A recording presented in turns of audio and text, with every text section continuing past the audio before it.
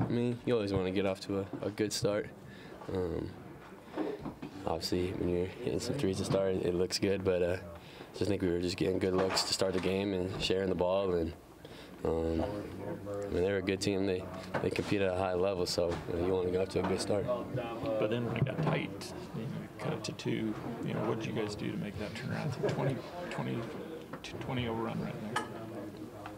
I just kind of executed and getting stops. I mean, I think maybe a couple shots weren't the best decisions, but we should let them get out into transition, and that's where they're at their best. So just execute offensively, and then defensively we're able to get stops, and it allowed us to get out in transition and get good looks.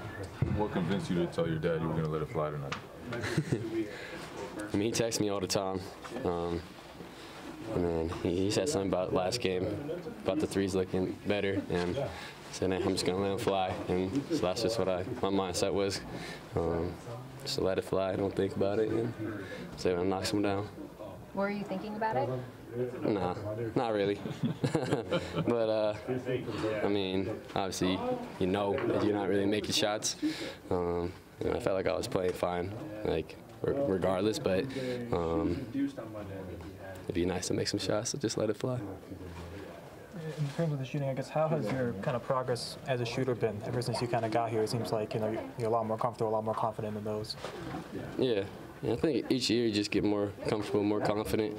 Honestly, when I first got here, it was a roller coaster. But just trust the work that I put in. All the coaches, all the teammates, they've been trusting me, so I got to trust myself.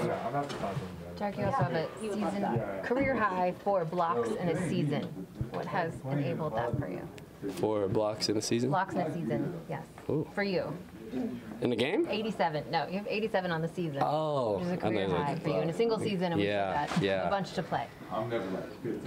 That's crazy. I didn't realize that. I didn't realize I was close to that, but just trying to have active hands, be in the right spot, and I don't know. I always tell people I'm tough people in the shot blocker, so I got to block shots.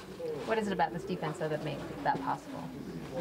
We got a lot of elite defenders, a lot of guys that are competing on both sides of the ball. So when you have guys that are doing things like that, it just drives you to compete more defensively as well. And it's just a lot of fun playing in this defense. You also lead the NBA in plus minus, net rating. The list goes on. What is it about you in this season that you are making all of that possible? I mean, I don't think it's really me. I mean, I got great teammates around me that kind of make it simple, and I'm just trying to go out there and compete and help us win any way possible. So, and obviously, you want to make the game better when you're in it. So, just competing and make the right play, and a lot of credit to my teammates for sure. Did your dad let you know those things? Nah, he didn't tell me that.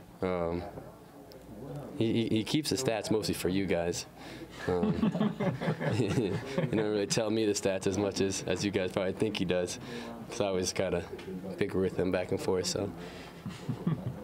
Thank you. Presented by your New England Ford dealers. Built for America. Built Ford proud.